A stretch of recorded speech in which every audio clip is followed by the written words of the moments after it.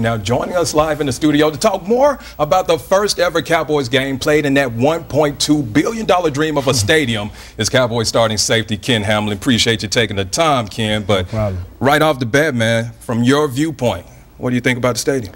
I mean, it's amazing. I think that it's definitely bigger than what people expected. The hype was definitely big, and it was exciting to get out there and actually get in there and get our feet wet a little bit.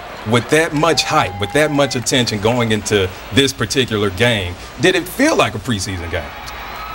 Well, it still did. I think that we still, wanted to go out there and work on some things, get some things accomplished. But at the same time, I mean, when you had the visiting team with their camcorders out, recording it, in the stadium and everything, you could tell that it was an exciting experience. And they knew that it was something big, and we did as well.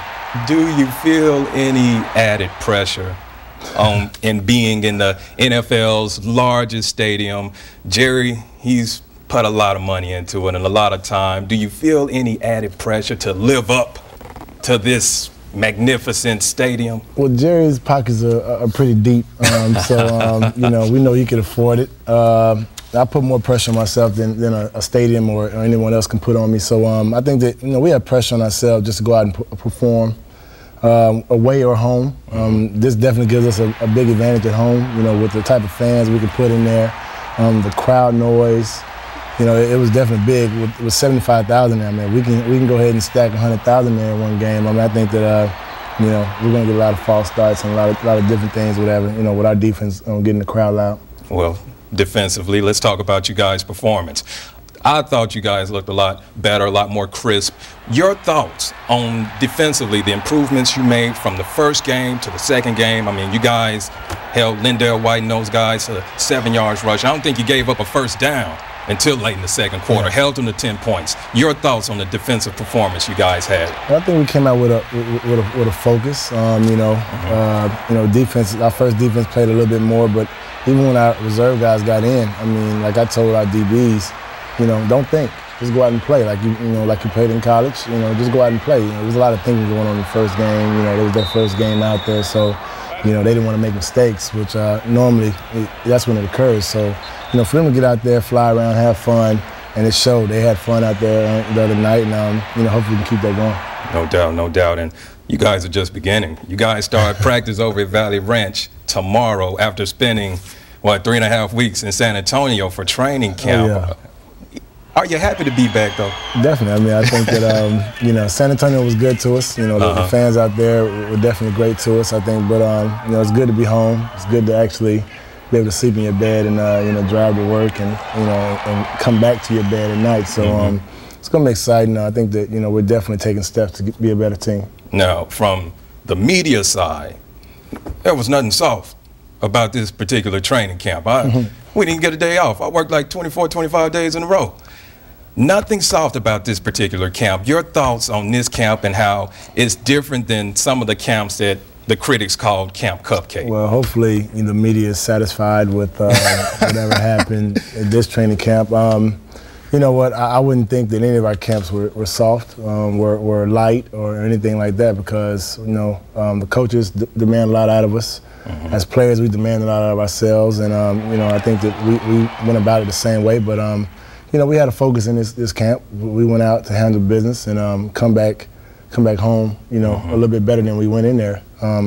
So they can take it however they want it, but we're trying to get better as a team. That's what's up. Let's look forward to the season a little bit, and let's more so talk about the defensive secondary. Your success, a large part of it, depends on you being in unison with the rest of the members in the secondary, and it's kind of hard to do when there's a lot of injuries. As last season, it was like a revolving door as far as the injuries. How do you feel about your defensive secondary this year? I mean, we've seen a couple of little nicks and bruises, but overall, how confident are you in this secondary going into the season? Oh, definitely confident. We have a lot of young guys that have a lot of speed and experience. Not just playing with this team, but just experience playing the positions. Health is always going to be an issue, guys staying healthy, but, it's something I'm never going to make an excuse on. Regardless of who's playing next to me or, in the secondary with me, we got to go out and we got to perform. And that's what I said last year. I'm going to say that this year as well, is that, hopefully we can all stay healthy, but things happen, injuries happen, and we're going to still go out and perform and try to put points on the board defensively, as well as get our offense the ball back so they can put points on the board as well. Awesome, awesome. Now you've been busy on the football field, but you're getting it done away from the football field. Just yesterday, you did your part to help hundreds of kids around Dallas get ready for the school year. You partnered up with the YMCA of Dallas. Just tell us a little bit about what you had going on yesterday. It was a beautiful thing. It was great. I think that for me to be able to give back to some of the kids, help some of the parents out, getting their kids ready for school. I gave out book bags yesterday just to, help out some of the kids and things they were trying to accomplish, and hopefully they can get their school year started off right, just like we can get our season started off right. And, to see the smiles on their faces, to get some of the thank yous from the parents, and, just everyone coming together to make it a special event. It was great. Now, he's being modest. You guys had a lot more going on than just handing out book bags, haircuts. Yeah. You guys were doing a little dinner work for the kids. You fed the kids. No doubt, a great time. Yeah, I got to thank everyone that helped put it together. I think, Rick, my barber, he brought some guys together.